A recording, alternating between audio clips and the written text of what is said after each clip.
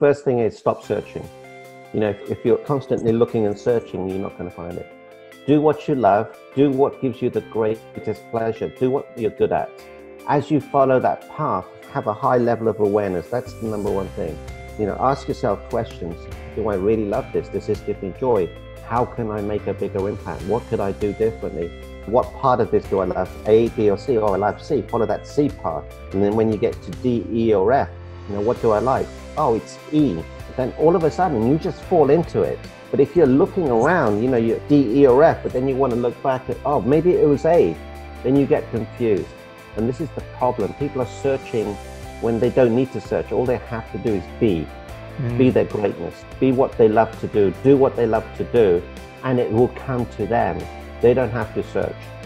It's really powerful because people try and remove things. You don't have to remove things.